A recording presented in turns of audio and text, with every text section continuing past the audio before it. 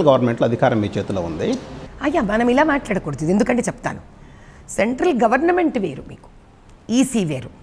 Now let's not club two things. No, EC is I an agree.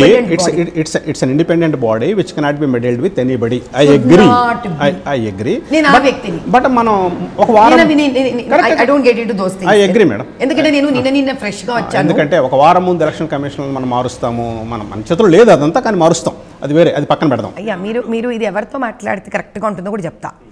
రాజకీయాల్లో మునిగిపోయి మిరపకాయ బజ్జీలాగా ready ఉన్న వాళ్ళతో మాట్లాడండి. నేను చాలా నిన్న మొన్న చేరాను కాబట్టి okay we limit hour cells to electioneering. Okay, the reason కూడా ఎందుకు చెప్తున్నా అంటే, నేను ఒక సామాన్యమైన పౌరురాలిగా వచ్చాను ఇక్కడికి. జస్ట్ వన్ సామాన్యమైన పౌరురాల్లో పవర్ జనరేట్ అవుతుంది కదండి. You are not still getting who I am as a personality. ఇప్పుడు నేను ఎవరు, కామన్ సిటిజన్, ఏ లాబింగ్ చేయకుండా నాకు ఒక సీట్ వచ్చినప్పుడు నా భావాలు ఎలా ఉంటాయి ఆలోచించండి. అరే నిజంగా ధర్మం ఉంది ఇక్కడ. ధర్మం అంటే if you are a hard worker and మీరు ఒక కాన్స్టిట్యుయెన్సీలో నిజంగా ధర్మబద్ధంగా వాళ్ళ తపన కోసం పని చేస్తుంటే, అక్కడ ఎటువంటి కుల మతాలను కానీ, దాని తర్వాత స్త్రీ పురుషులని కానీ ఏ రకమైన కూడా మీరు మనుషులను ప్రేరేపించకుండా, వాళ్ళని ఉద్రేకపరచకుండా, వాళ్ళని శాంతపరచడానికి, వాళ్ళ అభివృద్ధి కోసము మీ స్వార్థితాన్ని ఖర్చు పెట్టుకొని 8 ఏళ్ళగా గొడ్డులా ఒక చోట పని చేస్తున్నారు. ఈ పనిని ఎవరో గుర్తించారు. ధర్మం అంటే మానవ సేవ, కానీ మాధవ సేవలో ఉన్న సేవా తత్పరత ఏదైతే మానవుడికి చేస్తున్నామో ఆ మానవుడికి టైటిల్స్ లేవు. ముస్లిం మానవుడు, హిందూ మానవుడు, బ్రాహ్మణ మానవుడు, ఎస్సీ మానవుడు, ఎస్టీ మానవుడు అని లేదని నమ్మిన వ్యక్తి. కాబట్టి ఆ ధోరణిలో పనిచేస్తున్న నా పని మరి అధిష్టానం ఢిల్లీ వరకు నాకు తెలియకుండా చేరడం, ఆ చేరిన వాళ్ళు ఎవరు అనౌన్స్ చేస్తున్నారో చెప్పకుండా మీ అందరితో పాటు నేను ఇంట్లో కూర్చొని కుటుంబ సభ్యులతో నా అనౌన్స్మెంట్ వినడం, కాబట్టి ఇప్పుడు మీరు అలాంటి వ్యక్తితో అధిష్టానం పవర్ ఉంది కాబట్టి ఈసీని ఇన్ఫ్లుయెన్స్ చేస్తుంది అంటే నేను ఒప్పుకోను. ఎందుకంటే నేను చూడలేదు, అది నేను చూసిన ప్రపంచం వేరు. ఎలక్షన్ తర్వాత మళ్ళీ మాట్లాడుకుందాం. డెఫినెట్లీ అంటే so when I'm not part of the election commission as such, what is that best I can do that? ఈ ఎంటైర్ ఏదైతే బోగస్ ఓట్స్ డీటెయిల్స్ ఉన్నాయో, ఎంటైర్ ఏవైతే ఈ 1127 పోలింగ్ బూత్స్ ఉన్నాయో, క్రిటికల్ పోలింగ్ బూత్స్, ఈ రెండింటి డేటాని we have already submitted to central election commission. Why not to state can be your question. ఎందుకంటే స్టేట్ ఎలక్షన్ కమిషన్కి హ్యూమన్ రిసోర్సెస్ తక్కువ ఉంటాయి. వాళ్ళకి ఏమి ఇచ్చినా మీరు వాళ్ళు జిహెచ్ఎంసీకి డైవర్ట్ చేయవలసిందే. It's not about their intentions, they have limitations to work. But while Central Election Commission will not have any review, because that's the highest body with maximum people working for them. ఈ నేపథ్యంలో we have put a very clear cut instructions. ఇక్కడ ప్రజలకు తెలియని ఒక నిజం చెప్తాను మీకు. ఇది వరకు మొన్న నాంపల్లిలో ఫిరోజ్ గారు నిలబడినప్పుడు కూడా ఈ రిక్వెస్టెడ్ ఫర్ సిఆర్పిఎఫ్ వచ్చింది. ఏం జరిగిందని అడగండి. సిఆర్పిఎఫ్ వాళ్ళు గేట్ బయట ఒక 10 ఫీట్ల దూరంలో నిలబడతారంట వీళ్ళు. గత నేను దీన్ని రీకన్ఫర్మ్ చేసుకున్నా. మన పోలీసులు వచ్చి లోపల నిలబడతారంట.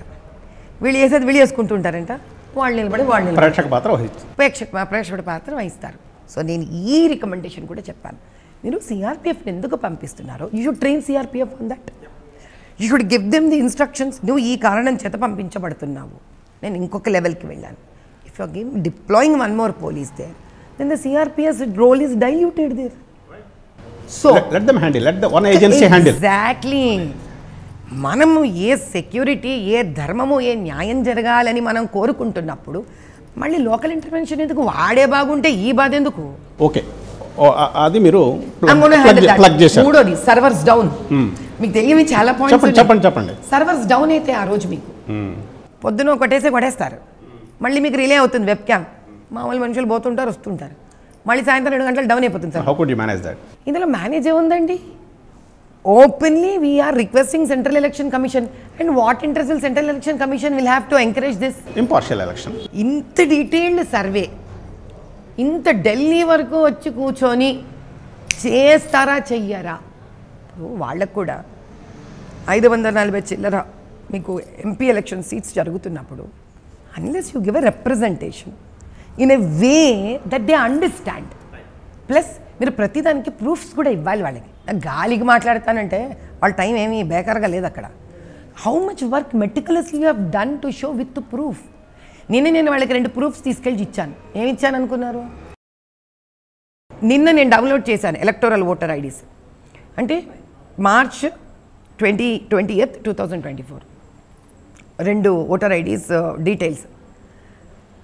వాళ్ళు చనిపోయి 2 ఏళ్ళు అవుతుంది. డెత్ సర్టిఫికేట్స్ తీశారు. రేపు లేచి వచ్చి ఓటేయాలి. ఓటు వేసేసారు ఆల్రెడీ 23లో. లేచి వచ్చేవారు యమధర్మరాజు పర్మిషన్ తీసుకొని, మన భాషలో యమధర్మరాజు, మరి మళ్ళీ నెక్స్ట్ ఎలక్షన్కి వస్తారు, మళ్ళీ చేస్తారు. Okay, AC attention is drawn and you made your point.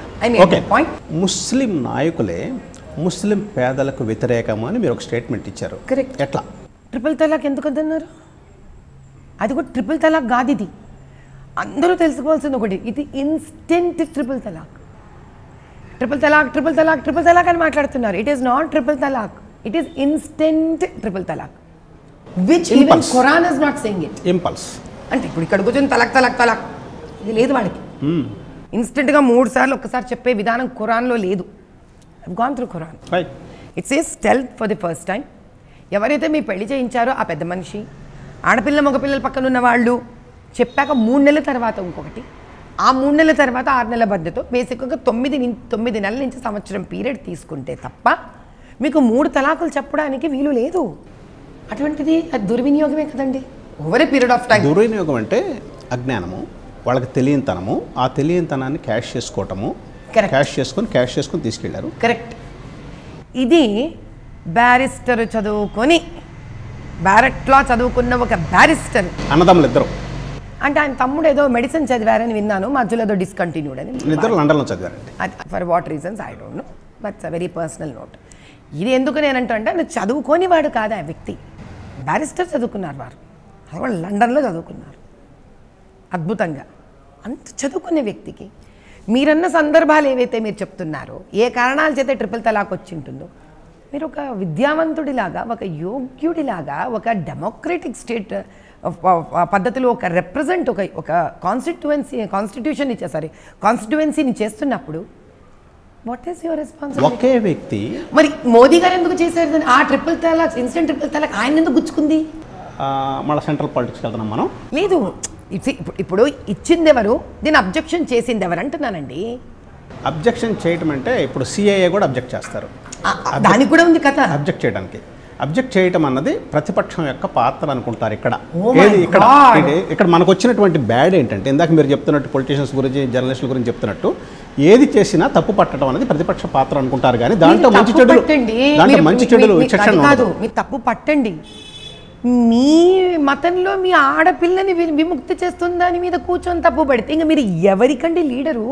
మరి అదే లీడర్ని 4 సార్లు అంటే ఆల్మోస్ట్ 20 ఇయర్స్ నుంచి అంతకుముందు అసెంబ్లీకి కూడా ఎన్నుకుంటున్నారంటే స్ట్రెంత్ లేకుండా ఎట్లా?